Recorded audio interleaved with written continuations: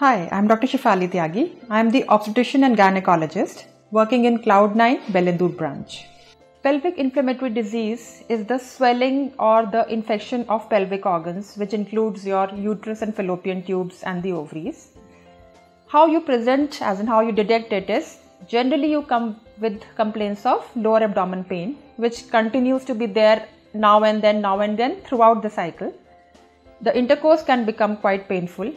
You can have some extra white discharge, which can be bad smelling or a lot of itching, and you could be having that lack of appetite, or you could be feeling nauseous.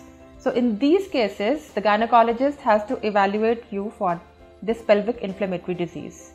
How it is picked up is that first is a clinical examination. That painful examination or tenderness in your lower abdomen can point the doctor that you could be having this PID. Then there are some cultures which can be done to pick up the infection in terms of the bacteria or other organisms like Chlamydia. And then the ultrasound can also help us diagnose because of the fluid etc. which might be seen or the swelling of tubes which is evident.